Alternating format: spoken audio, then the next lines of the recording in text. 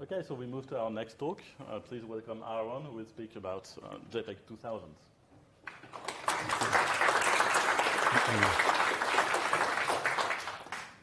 Good morning, everybody. My name is Aaron, and today I'm going to talk about JPEG2000. Just a show of hands, has anyone ever intentionally stored an image as JPEG2000? Okay, that's impressive. So it was actually designed to replace JPEG. It never, about 20 years ago, it never really made it. But it's been one of my obsessions for the last 5 years, and I think it's actually the codec of the future, and that's what we'll go into today. So to understand JPEG2000, we have to go back to its predecessor, JPEG, and I'm going to take you back into the 90s to the rise of JPEG. So this was standardized in 1992, and it really came of age with the internet, with the dawn of the internet. And by the end of the 90s, about a quarter of the internet traffic was JPEGs.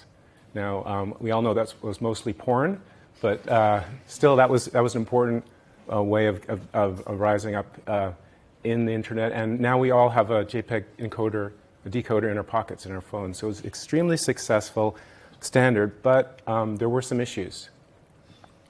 So here you have on the right a picture of a flower, and you can see this is about a 1 bit per sample image. So you can see the block artifacts that you get in these, that you've all seen over here, because JPEG uses an 8x8 pixel block to do its compression, and so when you get very low bit rates, you start to see the boundaries around the pixel blocks, the 8x8 pixel blocks. So that's a big problem. Another issue is that it's only lossy. So if you need lossless compression, you can't use JPEG. There's a lossless standard for JPEG, but nobody really uses it, and it's a completely different codec framework. So, which isn't ideal. We're also limited to 8 bits. So if you wanted to do medical or remote sensing, you can't use JPEG for that. More limitations are you can only use 3 components. There's limits on the dimensions of the image to 16-bit. And one of the big issues is rate control. So the only way to actually target a specific rate for an image is to continually recompress until you get down to that target image. And each time you recompress, you're losing data. So it's really not ideal. So those were the limits that gave rise to JPEG2000, which was supposed to address these limitations, but it also added a whole bunch of new features, which I'm going to go into in a moment. So only 6 years after JPEG was standardized, this JPEG2000, they began to standardize JPEG2000. It was based on the work by David Taubman, his thesis work. Those are the monikers for the ITU and ISO standards, and it is royalty-free. Taubman actually donated his IP so that he would make sure that it was a royalty-free codec.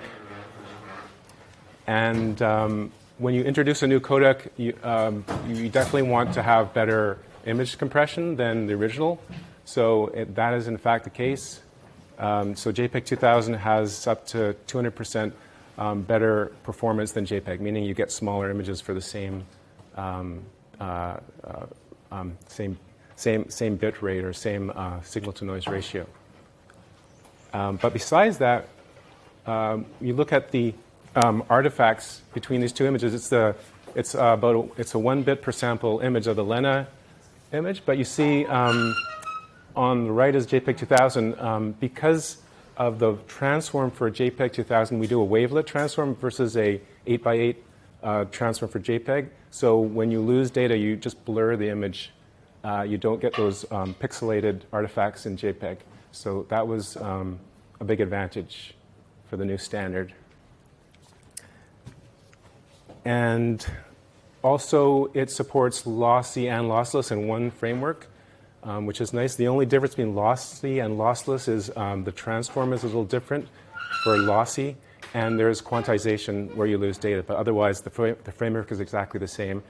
And then you can get visually lossless encoding where there is loss of data, but you can't, the human eye can't detect the difference. So that's visually, excuse me, visually lossless.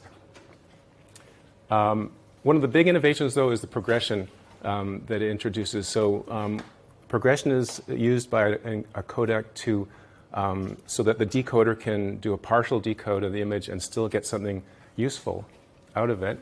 And here, this is what people are mostly familiar with, is progression by quality. So you can see that image of the butterfly being downloaded, and already by the first, second, or third frame, you can start to see something useful, even though you've only downloaded about 8% of the image. So JPEG2000 allows you to create quality layers, and that you can and package up those layers. And if you progress by quality, you can progressively download and get a useful image when you haven't downloaded the complete result. And this is how we do it. So that's an image of a castle in 8 bits. So these are the bit planes for all the bits in each of those samples.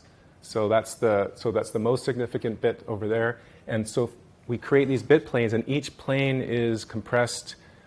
There's 3 different passes that we run through the plane to compress it. So it's very computationally expensive, but we create many different layers or passes for that image that we can then package up into different quality layers, and you get a very fine-grained set of quality layers that you can break the image up into.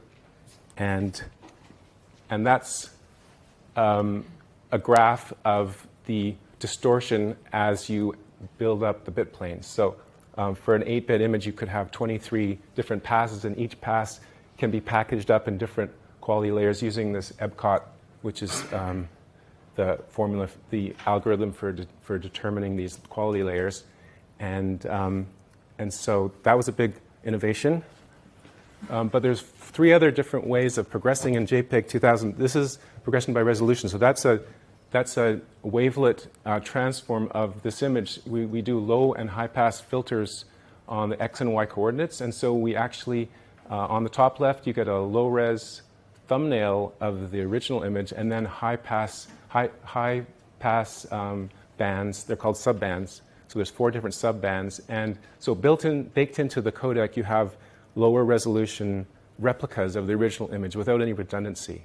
And we would do this wavelet transform maybe 4 or 5 times. So inside the actual image, there are multiple lower resolution replicas that you could then, as you're decoding, you could bring those images out without actually storing extra data as a thumbnail. It's actually built in. So you can progress by resolution if that's how you encode it.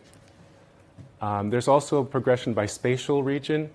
You can see these are the original subbands that we had from the wavelet, these big blue boxes. And then inside we have the precincts, and inside the precincts we have the code blocks.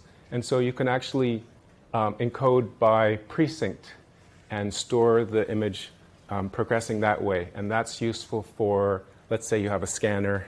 Let's say you're limited by memory. You might want to encode one precinct at a time and then move on. And it's also useful for random access into the image. And the final one is progression by component. So if it's an RGB image, you can break it down into your luminance and your chroma channels, and you can progress by those channels. And if you're a grayscale printer, maybe you can just throw away the chroma and keep the luminance. So that's another progression that you can get. There's a bunch of other features that you have in JPEG 2000. One is error resilience. So you built into the code stream, when you're encoding it, you have to terminate each code stream segment, and you can terminate those segments in a way that when the decoder is decoding those segments, it can tell whether there's been an error in the segment. And also, we have these precincts that contain errors in the code. So if there's an error in one precinct, it can't migrate into the next precinct. So we contain errors that way. We also have recompression resilience. So typically, an image might be compressed and decompressed multiple times. And so the codec doesn't lose a lot of information for the subsequent compression and recompression, like decode and decode. So that's another feature to have, that we have. And then you get random access into the code stream from if you do progression by code blocks. So if you have an enormous image from a remote sensing, let's say you want to just decode a small piece of the image, you can actually put markers into the code so that you can locate that particular region of the image and decode that, which is useful for huge images. We also do low latency because it's an intra-codec, so each frame is encoded individually, and so you can get very low latency, unlike, for example, H.264, where you have groups of pictures that are encoded together. Each frame is encoded separately, and you can get low latency that way. Also a region of interest where you just increase the quality in a certain part of the image.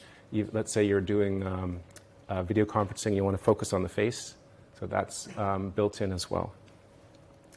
So with all these cool features, who adopted J2K? First of all, medical imaging, it's considered the gold standard because you can do lossless, which is important for legal issues, and you can do high bit rates like 10, 12, and 16 bits. So medical imaging, it's popular in remote sensing because you can support 16,000 components if you like, so, and very large dimensions, so it's popular there. And also, few people realize that whenever you watch a movie, you're actually watching JPEG2000 decoding because it's the standard for digital cinema. And the reason is because of that resolution progression by resolution, because the 4K image that you encode has a 2K image built in. So the 2K projector can actually just decode the low-level subband and throw away the rest. So it's backwards compatible, and that's used, it's a standard today. And so what went wrong with all these wonderful features? Yes, there is an XKCD comic for this. Well, first of all, patents. There was a company called Lizard Tech, which claimed all wavelet-based codecs that you had to license from them, and that was eventually invalidated, but that caused some FUD for the emerging standard. Microsoft was the monopoly in those days, and they had their competing standard called XR, JPEG XR. So they didn't support JPEG2000. There was browser support was poor. Even this is 2015. You can see only 20% of the browsers support this standard.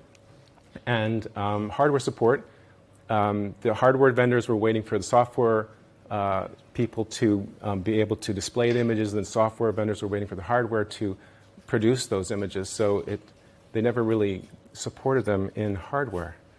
And finally, performance. Because of the complexity of the codec, it's very, very slow. Because of all those passes through all those bit planes, it's a very, very complex codec. And so it was very slow, and JPEG was already there, so that was good enough. So those are all the reasons why it never really made it. Now, there's been a change in the codec to address the performance called high throughput JPEG2000. And they keep everything the same, and they change the block coder, which is the piece at the very center of the codec that actually creates the bit stream. And that's what creates all those bit planes and all those passes. So they've simplified the block coder, and this gives you a big speed increase, 10 times possibly. And it was standardized last year, 2019. And so it's also royalty-free. And the difference is that it's actually friendly for GPUs and vector calculations, which was different than the original encoder, which was designed when actually multiplication was expensive. So they tried to avoid multiplication by creating branches and doing a very serial approach. And so that doesn't really work on modern hardware. So this one is designed with SIMD in mind. There are fewer passes, and you just sacrifice the quality scalability that you had from the original JPEG, but everything else is the same. And you can also losslessly transcode between the two formats. So you can encode it one way for speed, and then later convert it to the original for distribution. And there is a decoder with Inscription that will hopefully address the browser issues that they had with the original standard. These are the open source toolkits. OpenJPEG is the granddaddy of J2K toolkits. There's Grok, which is one that I maintain. And there's something called OpenJPH, which is only for high throughput JPEG 2000. And any questions? I have a lot of time for questions. We have questions from the online forum. A lot of questions about JPEG XS. Right. Actually, I had slides for JPEG XS, and I took them out because I thought I would be going over time. But so yeah, I can talk about that a little bit. So JPEG XS is actually a competing standard for the same space. It's based on a wavelet transform. It's also low complexity, low latency. The big difference is that it's actually a patented standard. It's being promoted by Intupix and Fraunhofer, the people who brought you the MP3 patents. They are hoping to license that. So I'm hoping that the open solution is going to win. But they're in the same space. And actually, from what I've heard, the J2K is actually faster than the JPEG XS, and it's actually the image quality is higher for the same bit rates. So so it looks promising. But that is a competing standard in the same space. How do you think? Also about JPEG XS. Any questions on the floor? Yeah. What about the new JPEG standard called XL with the Google algorithm that will start next year? How fits it in your scheme? That's called XR? XL. XL, right. They have they like the X's. Please repeat the question. Sorry, the question is, how will the new JPEG XL standard compare with JPEG 2000? Yeah. Actually, I actually not familiar with the XL standard, so I can't really comment on that. But it has a new compression algorithm from some people from Google, and it's great.